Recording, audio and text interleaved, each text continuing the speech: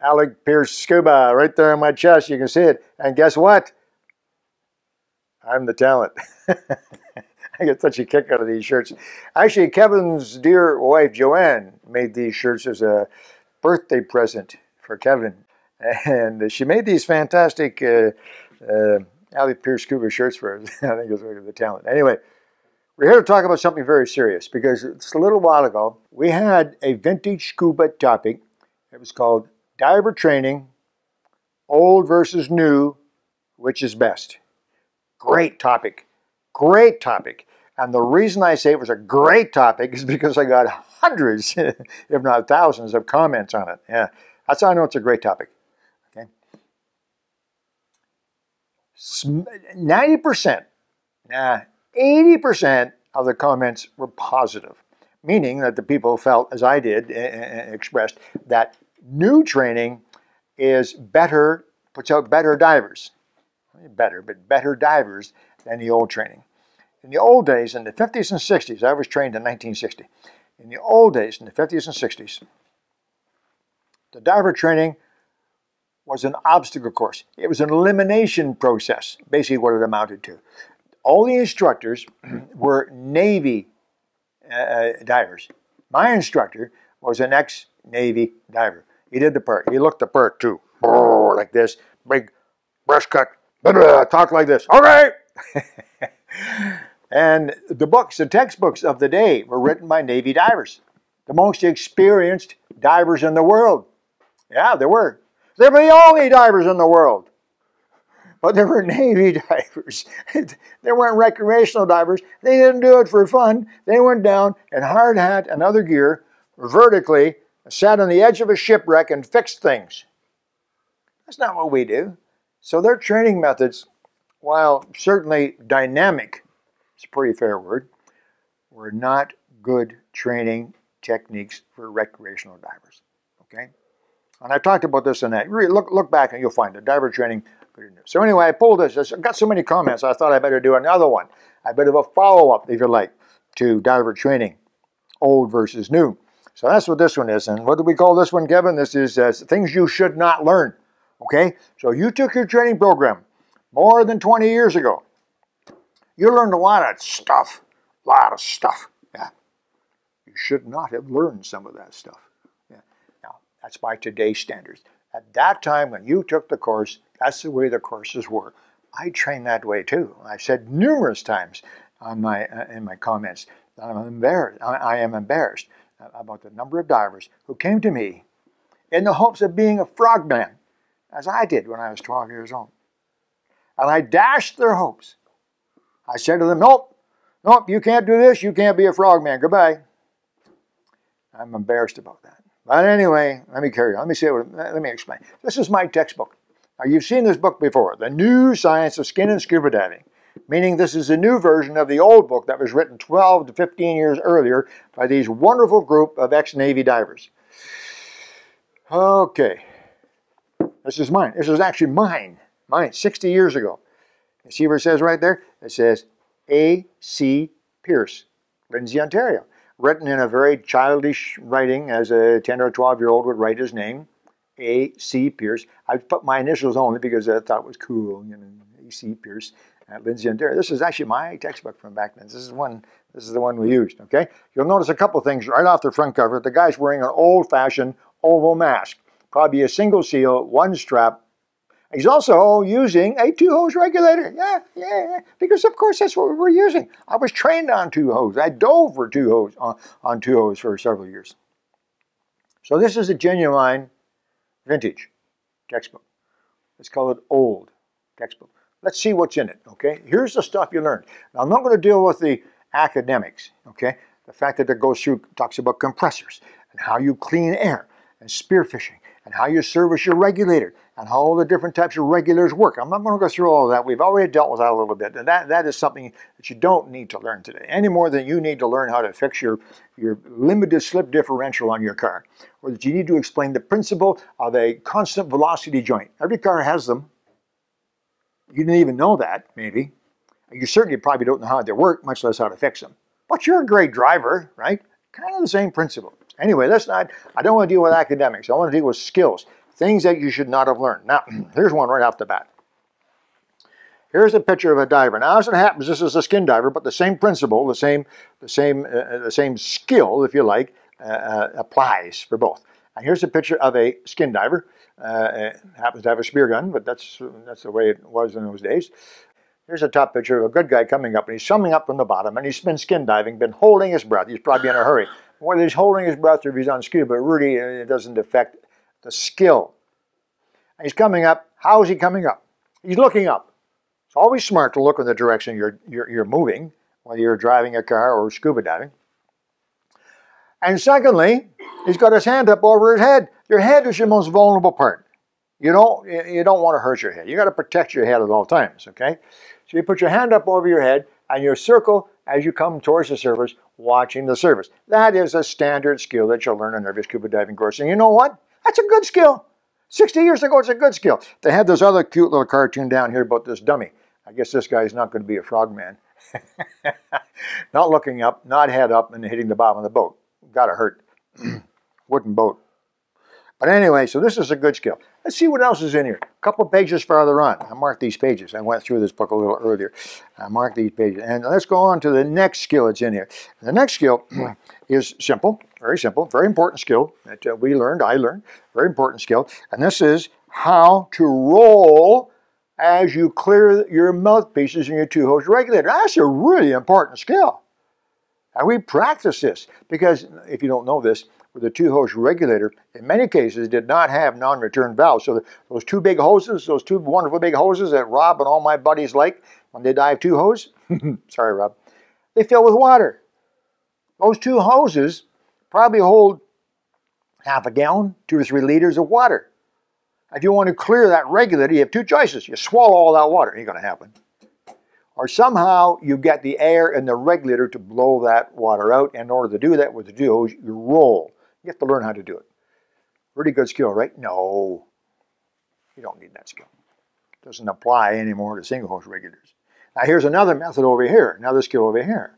This is how to recover your two-hose regulator. Pull it down, back into your mouth and clear it. That right? No. Not going to happen. You probably don't know this, or maybe you do, that if a two-hose regulator mouthpiece comes out of your mouth, it goes up in the air. Whether your single-hose regulator you use, if it pops out of your mouth, it falls down here. And you know you have recovery methods. You dip your shoulder, you reach like this, you pull it around and put it back in your mouth. Whoop-de-doo. With the two-hose regulator, it goes up in the air, and you can't reach the darn thing. It's bubbling like mad, wasting air. So that was a good skill back then. Today, no. There's another skill that you may have learned, and you should not have learned. Certainly not today. Okay, here we go again. Here's another one. What are these guys? Buddy breathing. Buddy breathing. Yes, a whole bugaboo. Everybody says buddy breathing is a good skill. Boy, we learned how to buddy breathe with no masks on. We swam around the pool with no masks on for 10 minutes. And then we switched sides without coming to the surface. And we swam upside down on the left side. I don't know. I've heard this on and on about buddy breathing. It's a great skill. No. Buddy breathing is not a good skill. No more than sharing your parachute with your fellow skydiver is a good skill. No, they don't teach that in skydiving, how to give your parachute to your buddy. No, they don't do that. The regulator in your mouth is your life. That's what's keeping you alive. Think about that for one. I'll just wait a minute. Think about that. Okay, long enough. No reg in your mouth, you're at risk. That's right. Why would you ever take your regulator out of your mouth? No more than taking your parachute off. You don't take your reg out of your mouth. If you're buddy breathing, you have to. True buddy breathing is not using an octopus, by the way, for you newer divers. Buddy breathing, you take your reg and you give it to your buddy. And hope he's calm and cool and collected, which he isn't because he ran out of air. He's an idiot. And you're going to give your reg to him. Anyway, you know, buddy breathing is a no-no. People say, well, that doesn't hurt to learn. It does hurt to learn buddy breathing. For 2 reasons. First of all, it's a skill that you don't need, raises anxiety, and puts your life at risk. That's one reason, and that's, you know, pretty straightforward. There's another reason that people don't think about.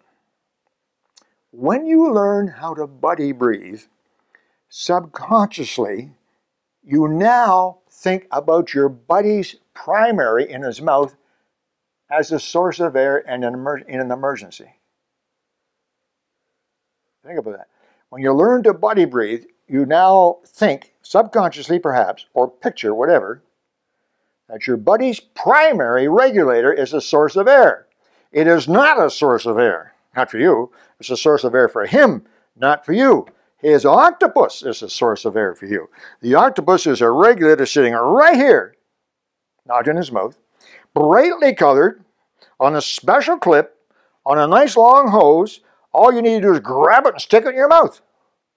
As opposed to his primary, you got to go over, you got to grab it. Hopefully he's not hanging on to you. You got to pull out his mouth. You know, I've seen the mouthpiece get yanked up because the primary diver is holding onto his reg pretty tightly. You yank it out, and the mouthpiece comes off. Now, neither one of you have any air.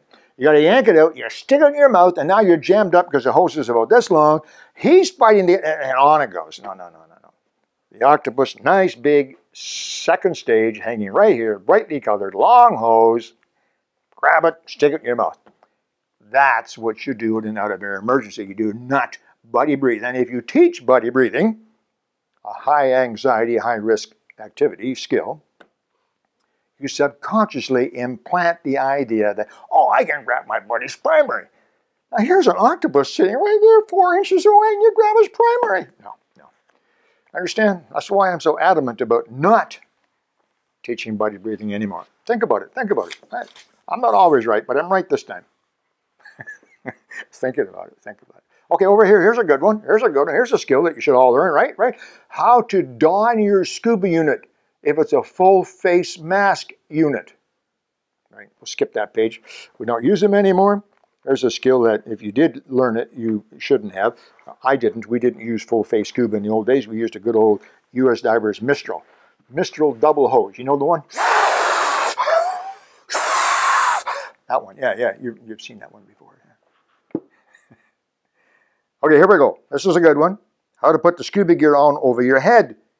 Maybe if you watch some old movies, if you watch Sea Hunt a few times, or you've seen some old divers and they put the scuba unit on over their head, you reach down and pick the tank up on a boat. Yeah, boat, on water. Water moves, boat moves, you know. You do that over their headlight, and then the strap gets caught and they wiggle it on. Oh, finally. And then the regulator. You do not put your scuba unit on over your head. In the old days when we had just a tank, and 3 straps, it could be done in relative safety. Arm through both straps, up over your head, slide down, do up the waist. It could be done in relative safety. Not today, not with BCDs, and we're not going to give up BCDs. BCDs are one of the greatest safety inventions ever made for scuba divers, right behind octopuses. With today, BCDs, they're all floppy and flexible, and they got a cummerbund with those big Velcro things that get jammed up, and they got shoulder straps with clips and hangers on, and you can't get your arm down inside far enough. You lift it halfway up, and the octopus and the gauge, oh, no. You do not put your tank on over your head. So there's a skill, if you learned it, and you probably did. If you took the scuba course 20 years or more ago, you probably learned it. You should not have learned that skill. What have I got in here? Oh, yeah, my favorite. Switching gear underwater. Oh, boy. We used to have so much fun with this. In this particular skill, 2 divers, scuba divers, fully outfitted, go to the bottom of the pool, and they switch gear. Yeah, they trade masks, they trade fins, they trade weight belts, and they trade scuba units. So Kevin and I are at the bottom. We trade masks. They'll fit. We trade fins. I'm size 9.5. Kevin's 11. 13. Okay, we trade weight belts. My weight belt is 34 inches long. His is 52. We trade scuba units. Not going to happen. No. A silly exercise. Really silly. The only ones that are sillier are a couple of other ones I want to mention because you may remember the terms if you were a NAUI certified diver, and that's just fine. I am a NAUI instructor, have been since 1975. Great organization. It's not what it used to be, but it was a great organization. Wonderful people, good instructors. They had an exercise called the NAUI Dolphin Dawn. NAUI Dolphin Dawn. It was so famous that they had their own name for it. Yeah. The NAUI Dolphin Dawn, you're on the bottom on your scuba unit by yourself, you see. Solo diving. Anyway, you're on the bottom by yourself with your scuba unit. What do? Well, you take it off. You take off here, you take your scuba unit off, and you set it on the bottom. You take your fins off, and you set it down there. You take your mask off, and you set it down there. You take your weight belt off, and you set it on top to hold it all down. And you get your rig out of your mouth, and you put it down there, and then you go to the surface. Now, there's a skill that you can really use. So now we dock and down. Take all your gear off. Swim to the surface. Right away, you have no reg in your mouth, you have no source of air, and you're swimming to the surface with nothing in your mouth. Now, during that exercise, we do learn that you should be exhaling slightly as you go to the surface, and you all know why. So that's good. So you get to the surface. You got through that. You get to the surface. Now, the dawn part. You take a big breath of air. You hyperventilate, which is a no-no. And you dive back down to the bottom of the pool. And we did this in the Olympium here in Toronto, 16 feet deep. You dive back down to the bottom of the pool, and you put it all back on. You put your fins on, your weight belt, your mask, and finally you get to your scuba tank, and you put the reg in your mouth and breathe and put the tank on. No, that's not the way it works. First of all, it's high anxiety. Even though you're holding your breath, your heart's going boom, boom, boom, boom, boom, like this. So why did they do it? Well, the theory back then was Navy, military. If you can get through this, you can be a frogman. We'll make you a frogman no matter how wimpy you are. That was the philosophy, you see. So they had all these exercises that were actually quite difficult, some of them. The sport of scuba diving is safer than it's ever been, even though I have millions of participants. And most of those participants took a modern course. Think about all that. Anyway, there you go. More comments coming, I'm sure that. Keep them coming, I really enjoy them. And we'll talk some more about diver training as it used to be and as it is today. Take care, guys. Talk to you soon. Alec, Peirce, Scuba, Vintage Diving.